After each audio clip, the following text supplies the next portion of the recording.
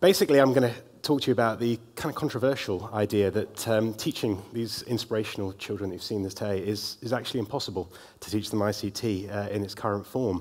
And what I'm going to do as I click through is just show you that actually when IT started, it was quite narrow. You know, when we were dealing with these kind of valves and things that we saw earlier, that actually IT had a narrow field. It was revolutionary, it was exciting, but it was narrow. Even when the microchip came around, it reduced sizes of things and it enabled things to spread, but it was still relatively narrow.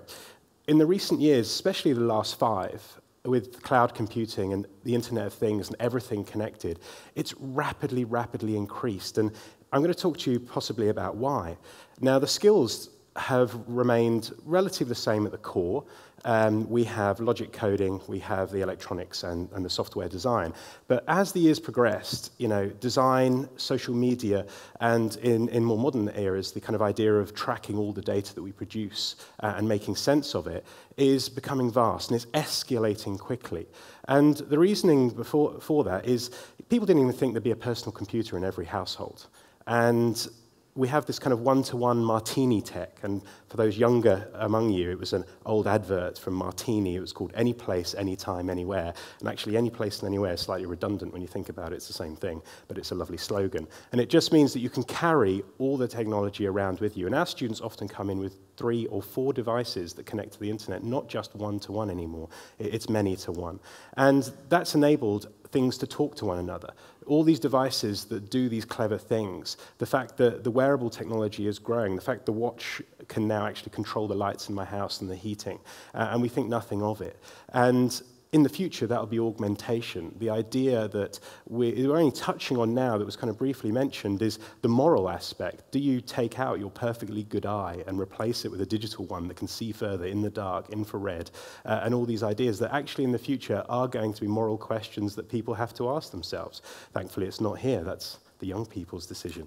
Now, this all came about because George Moore identified in the 60s that the density of transistors seemed to be doubling every year. It was an observation he made. And he predicted that the speed of technology and the size of technology would double every year. It was slightly adjusted to every 2 years. But it's an observation, a prediction that has come true. And it's held its 50th anniversary, that prediction, this year. In fact, to help my presentation, Bill Gates tweeted for me, and it's a personal connection. But he did actually say that it was an unbelievable prediction to have noticed that, and that it's still going strong today, because people thought that there would be a limit to this prediction, which hasn't actually happened.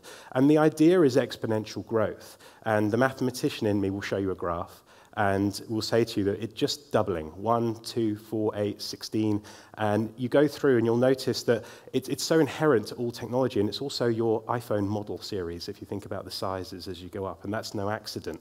And what Apple actually found, if you look at their CPU performance when they brought out the 5S, is that exponential growth is still occurring. It's not changed, and this is 50-year-old prediction. I've grown up through that kind of technology increase, and the fact that your calculator now has more processing power than my first computer.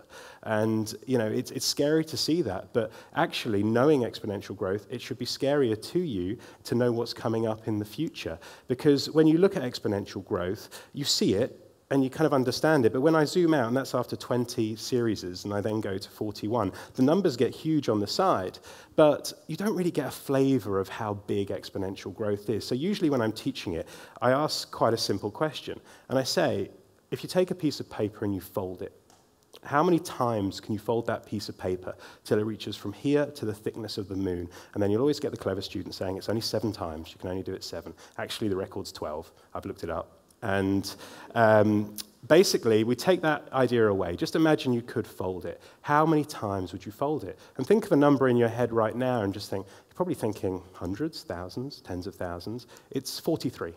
43 folds of a piece of paper, and that paper would be the thickness of from here to the moon. And there's disbelievers out there, but I'm a mathematician, so I've done it.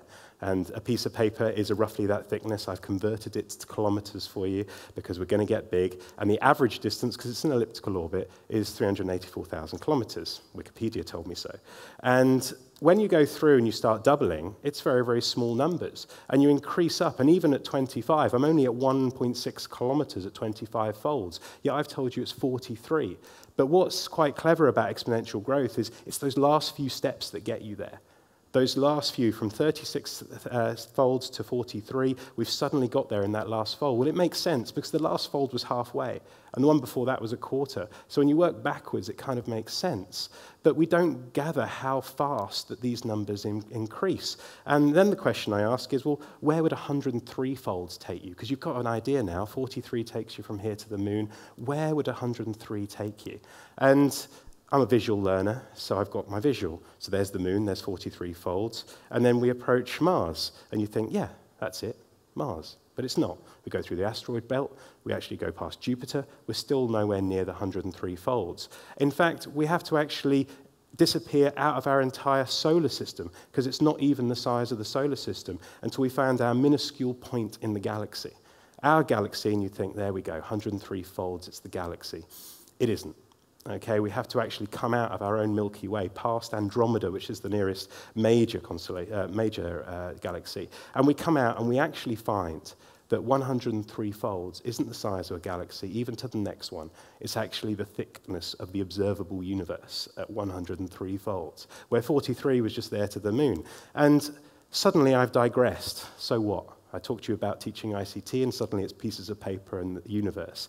Well, the idea is there that I told you that technology was doubling in speed, and that is escalating quickly. And we're really at a time now where schools need to get on board with this rate of change and not react to it, because that will be too slow. And schools ICT roughly was dominated by one product up until even last year, and that was pretty much it. Excel, PowerPoint, you knew it, that's what you did. And it's not a hugely bad thing. We work in offices. It's a useful skill. But technology is becoming more than that. And thankfully, there's a new computing curriculum that's enforced this year, and it does address elements of that. Computer science is now taking over considerably, but we're missing out so much more still. These elements aren't taught in that. We may briefly mention them, but they're not taught. And they're essential whenever I talk to industry about it. So when we look at the past, present, and future of these kind of skills, we say that word processing, databases, all these things are being taught. And now with the new curriculum, we are expanding that, and there's a new emphasis on computer science, which is great. But the future shouldn't be the future. The future is now. We should actually be teaching design, and actually 3D design, more importantly. Computer science should include way more. We talk about all these things, and it's been mentioned today, artificial intelligence, robotic, electronics. This needs to be taught in schools. But my problem is that number. That number is the amount of hours I get to teach the students before GCSE when they come into secondary school. That's how much time I've got to teach all that stuff. It's impossible. And that's not even counting them coming in, getting settled, telling them it's actually more like 60-something hours. And that's how much time I have to spend on the GCSE exams. But that's non-negotiable. I've got a curriculum that I have to teach. I've got exams to do. That time is gone as far as we're concerned, and it's still stuck in the past, if we're being blatantly honest. So what's the solution? Well, my solution is actually that we need to do these individual learning classes. And I'm quite evangelical over the last few years about a method called flipped learning, which I'm going to explain. And to get you there, I'm going to tell you about my journey. And my journey started in a library, that old place that still exists. But Jersey Library, I used to go to every Friday, and I'd get out one of my favorite books, because I loved BASIC. I loved my ZX Spectrum. And I'd spend Friday night having a look through the book to choose which game I'd like. I still, for those coders in the room, have joy when I see this. I remember doing it for the first time. I do, yeah. And it was amazing. I made it. As soon as that Hello World went on, and I had to work out where escape and break was, basically, there was joy there. So I'd spend Saturday painstakingly copying, word for word, character for character, that program onto my computer. And then I would go into Sunday morning, and yes, homage to my old Commodore 64 too as well, and I'd spend the morning working out where all the errors were, the typos that I'd made, copying word for word. There was no copy and paste. Okay, something you'll never experience, and I never want you to. And then I'd go out to play. I still played, people do, kids do. There's negativity with IT. I fit things in. But there was a horror when I came home after playing on a Sunday morning, the horror of the sound of the Hoover. And the reason why I had horror with this is if my mum was hoovering in my room, she had taken out the plug of my computer and all my work had gone. And there was no save button. Save buttons did not exist. Another horror story you'll never experience. And if I was lucky enough and my mum hadn't pulled out that plug, I got to play that amazing game. Okay? And it was amazing. It still is amazing. Okay? And I loved it. You know, that's how I did. But did I learn anything? I learned bits and bobs. I picked up things here and there. But there was no one to guide me. It wasn't taught at schools. And I kind of just got what the idea was. There was nothing to teach me, no one to guide me through that. But you have a lovely tool in this generation. I learned to actually do the flooring in my house using YouTube. I gave it a go. Nothing's broke yet. It works. And YouTube's brilliant because people can actually show you what to do. They can give you that understanding to help you guide your way through it. And that's what flipped learning is. It's taking that learning and it's taking it home outside the classroom, and it's giving you the tools to go off and explore yourself, because we don't have the time. And this is an example of a series of lessons that I don't even teach in the classroom.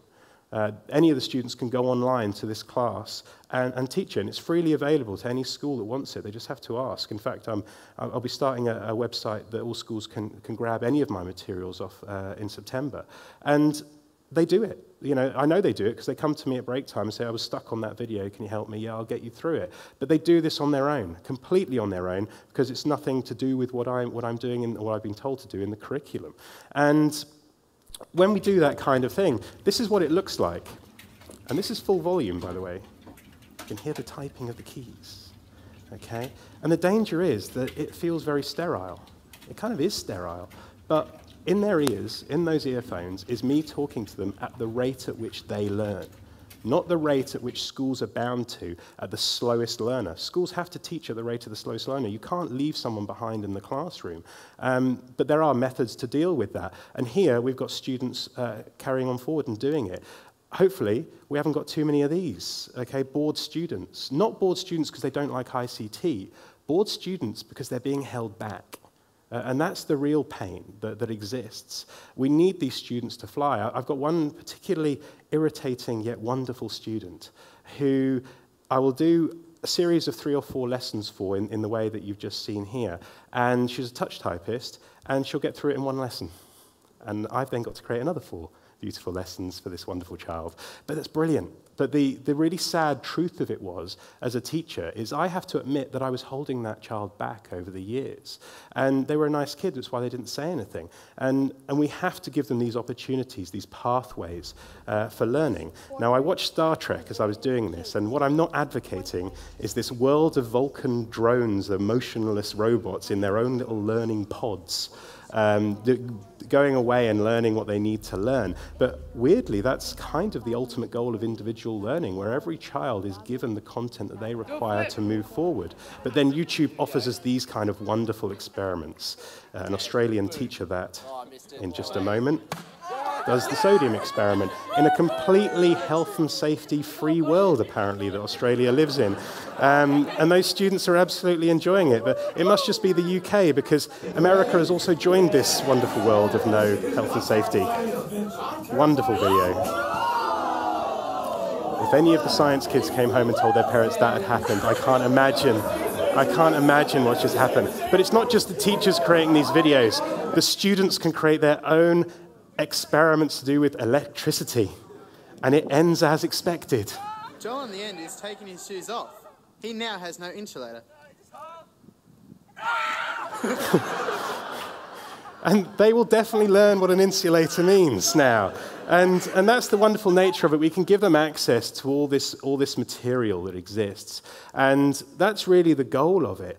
I look at the computing curriculum, I look at ICT, and what I can do as a kind of jack of all trades, master of none, because if I was a master of everything, I certainly wouldn't be riding here on a moped today, I'd be on my yacht. But what would happen is I can teach them the bits, I can teach them the productivity. Media is still a very important part. I can teach them the kind of theory, the hardware, the security. I can give them these starting points with the coding.